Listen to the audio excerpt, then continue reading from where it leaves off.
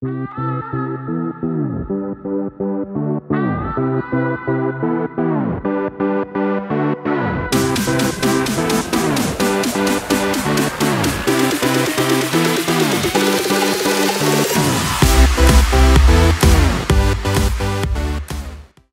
good evening. I'm Keith Boanas, the assistant coach or head coach at Carshalton Athletic. I work with player manager Peter Adonai. So part one of the session, we know we've got technical players who are capable of beating a player in a 1v1 situation, but they probably don't do it enough, tend to hesitate and take too many touches.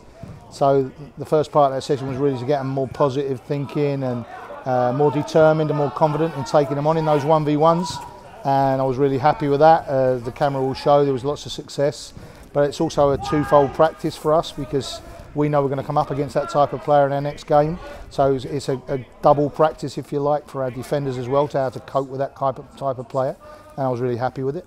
Rest, try and rotate, different defender, different attacker if you can.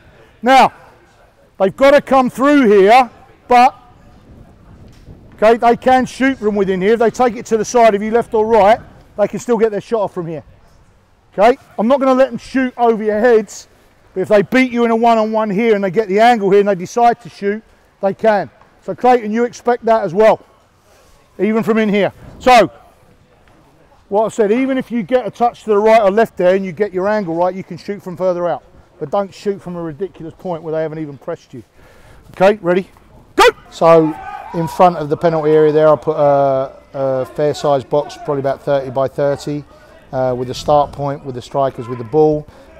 Defender had a start point slightly to the side, so they weren't coming straight on.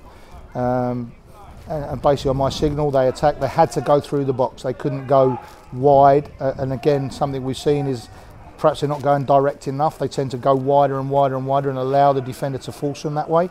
So we want them to be more direct. And if they can get in and around the penalty area, we also know that you can get seconds out of that. They can get brought down, obviously get set pieces, penalties. Not that we're looking for them to dive, we don't do that, but we want them to be more positive in that area. Good. Yep.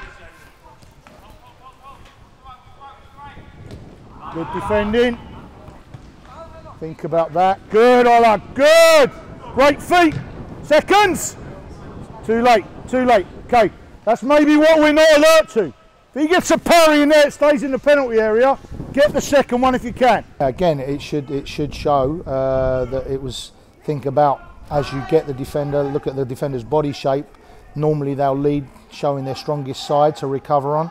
So if you can be a bit clever and flip it the other side, use a little trick to get to the other side, you're going to nick an extra yard of space. If you do go on the strongest side, potentially you get the ball further away because you know there's space there and you use your speed to beat them because they're going backwards, you're going forwards.